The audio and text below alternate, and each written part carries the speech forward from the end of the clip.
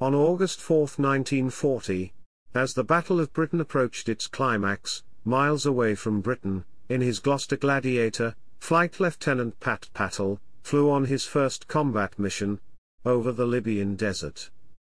During the dogfight that followed, Pattle shot down 2 Italian planes. His first and second victory, out of 50 credited air victories. It was the beginning of an extraordinary, however, at the same time, the short flying career of the most successful Royal Air Force fighter pilot.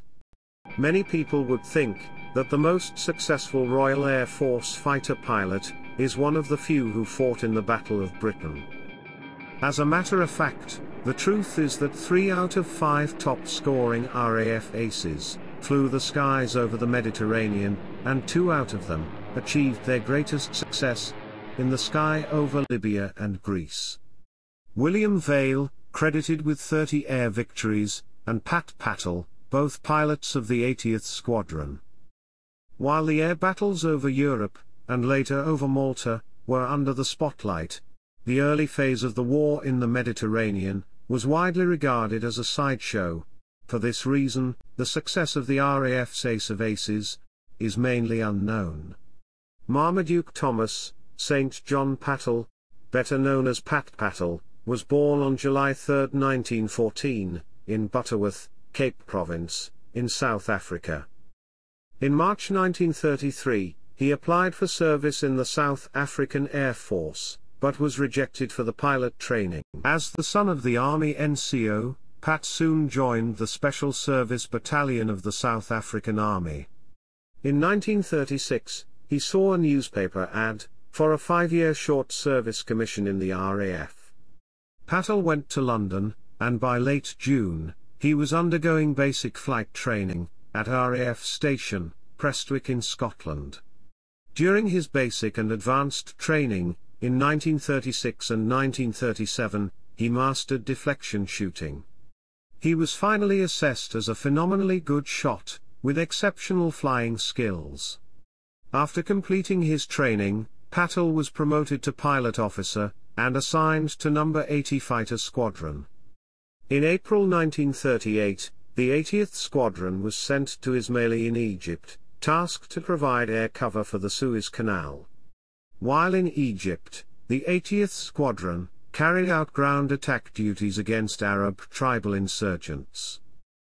In this period, the squadron was equipped with the Gloucester Gladiator, a biplane fighter, already obsolete at the beginning of the Second World War. Despite being obsolete, in the hands of a good pilot, the maneuverable Gladiator was an efficient aircraft. Armed with 4 7.7mm Browning machine guns, and powered by a Bristol Mercury 9 radial engine, that gave it a top speed of 414 km per hour, it was maybe the best biplane fighter ever designed.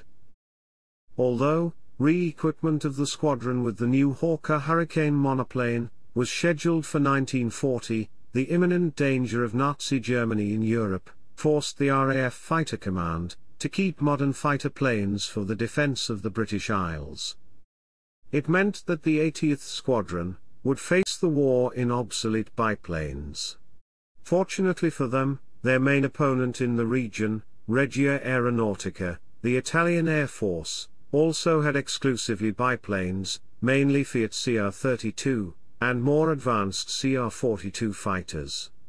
After Italy entered the war in June 1940, the air combat over North Africa was more like the dogfights of the First World War.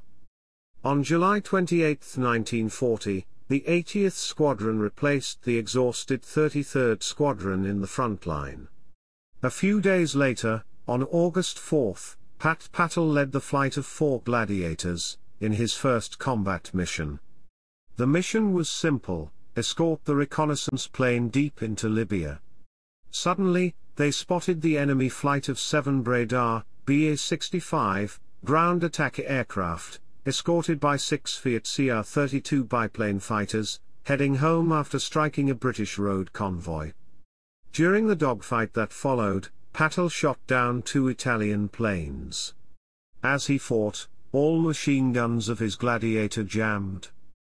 While trying to escape the Italian fighters that followed him, his aircraft was severely damaged. Pattle pulled the stick up, and after gaining some height, he bailed out. Once on the ground, disoriented, instead towards Egypt, he moved deeper into Libya. The next day he was saved by the advance patrol of the 11th Hussars.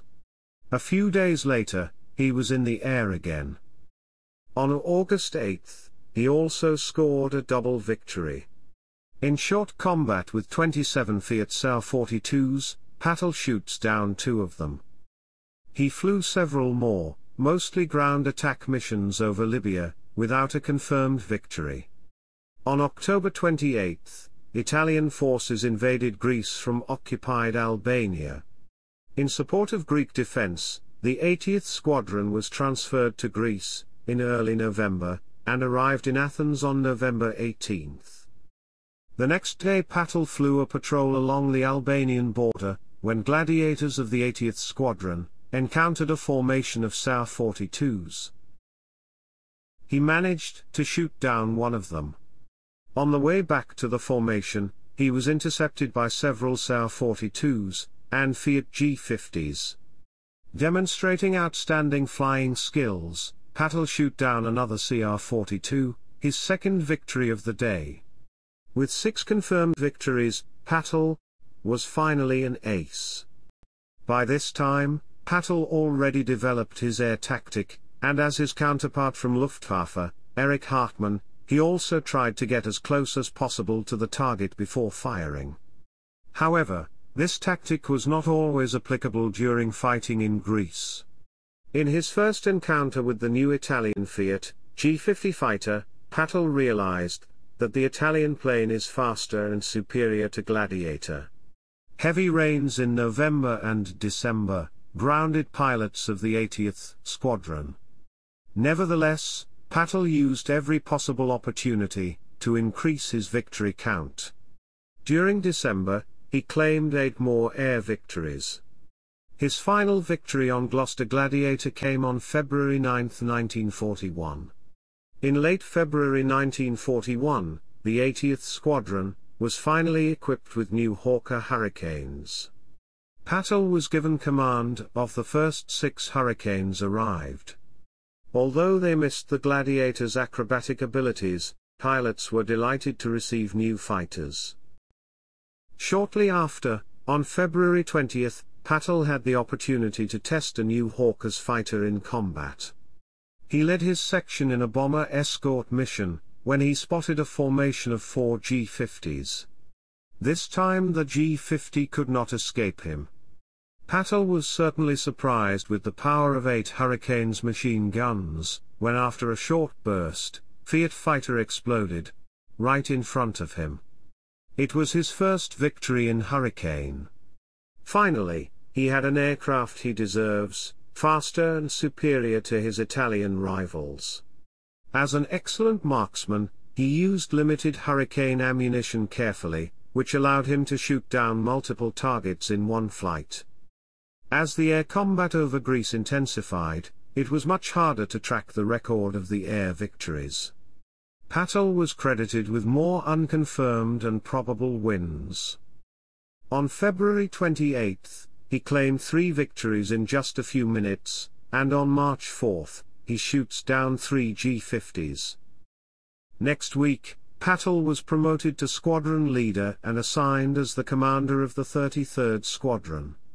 A few days later, he was awarded a bar to Distinguished Flying Cross.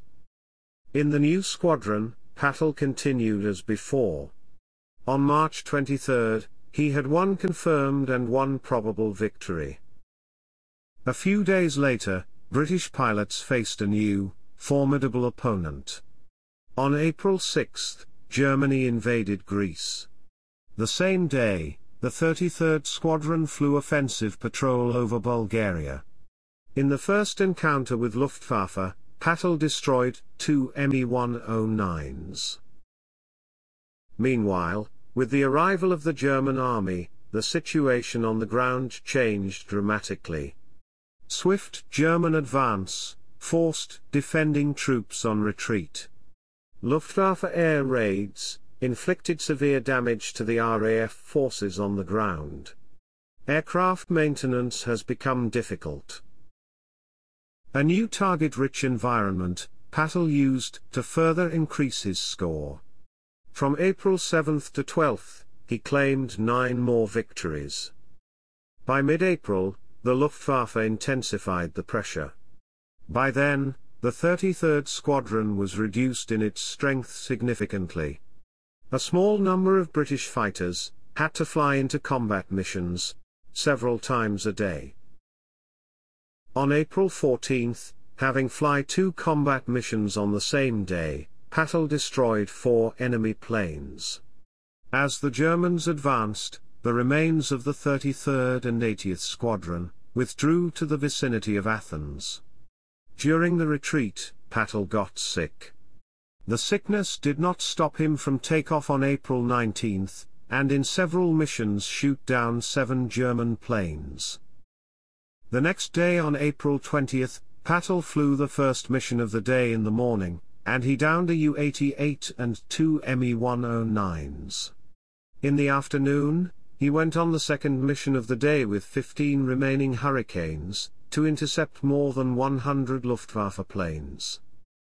After destroying a U-88 and a Me-110, in the middle of a chaotic dogfight, 2 Me-110 approached Pattle's plane.